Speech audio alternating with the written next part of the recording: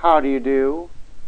Well, my name's Robert, and it is my pleasant duty to welcome you here on the very first episode of It All Started with a Mouse, The History of Disney. The title is obviously a reference to one of Walt Disney's most famous quotes.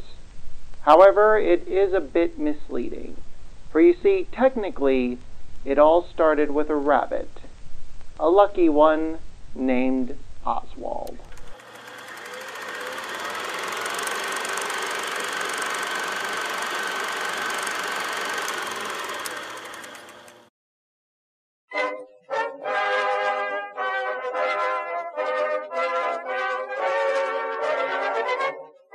In the 1920s, animation was becoming a powerhouse in the world of entertainment.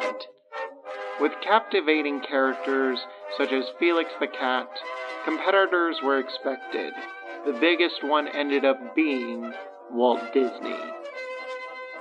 After modest success with the Alice comedies, Walt and his business partner Up Iwerks wanted to remove the live-action components that defined Alice. During this time, distributor Charles Mintz entered negotiations to make a brand new character for Universal Pictures. Their only condition was for the new character not to be a cat. Mintz immediately informed Walt and began sketching rabbits. And on March 4th, 1927, Oswald the Lucky Rabbit was born.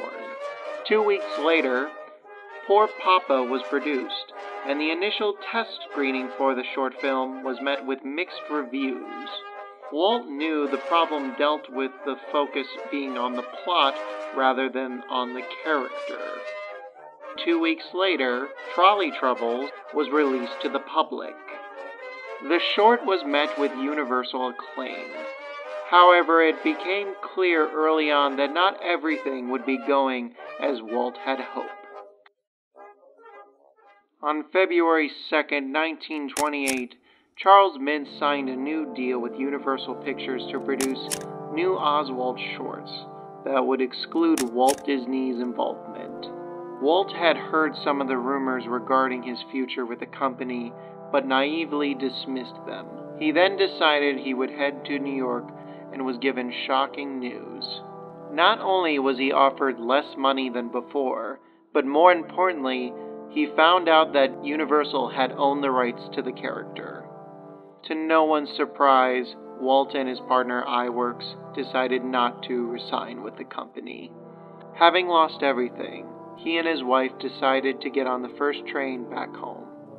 Furious over the debacle, Walt started sketching the only animal that had not been claimed as a main character at that point in time: a mouse.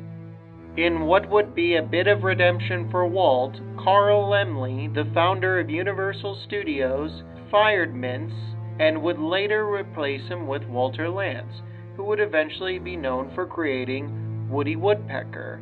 Lantz only agreed to take over Oswald after receiving Walt's blessing. Shortly after, the two became close friends. Under new direction, the character would go through two major changes regarding his appearance, the second one being unrecognizable to his original state. Without Walt's leadership, Oswald was not able to capture the same level of success that he once proclaimed. The last official Oswald short was produced in 1943. On February 6, 2006, the Walt Disney Company brokered an historic deal in which they traded sports commentator Al Michaels from ESPN to NBC in exchange for the ownership of Oswald the Lucky Rabbit. Since then, merchandise for the character has been sold across the world. 2 video games have been produced featuring his likeness, and he even appeared in an Academy Award-nominated short film. Oswald the Rabbit is lucky to be back where he belongs.